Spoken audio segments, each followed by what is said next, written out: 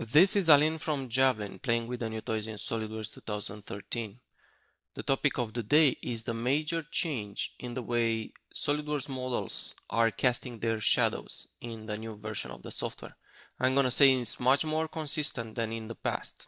As you can see, I have opened both SolidWorks 2012 and SolidWorks 2013 at the same time, and I'll be starting by having the Realview graphics off for both.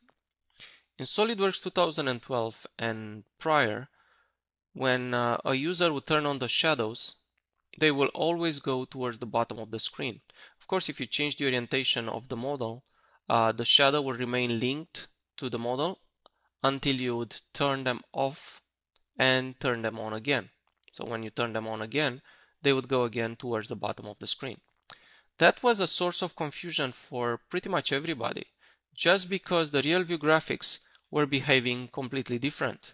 They would be dependent on the scene itself. So if you edit the scene, it's the plane or the face that you align the floor to in Realview graphics. So potentially you would get two different results for Realview graphics versus just OpenGL.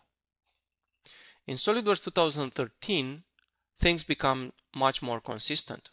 So in OpenGL, if I turn on the shadow, they will remain scene dependent, not orientation dependent. As you can see, they are going towards the same direction. So if you edit the scene, you can specify, let's say instead of XZ, I'm gonna have the floor towards the YZ direction. And as you can see, the shadows are changing towards that direction. Same thing would happen if I would turn on the Realview graphics. They would stay on that plane. Of course, the Realview graphics, it's a bit richer because the shadow for Realview graphic, as you probably know, it's determined by the first directional light. So if you edit the directional light, you can also change the direction of the shadow, but the shadow is still going to be casted on the floor.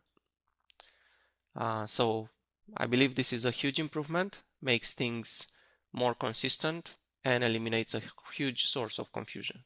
Thank you.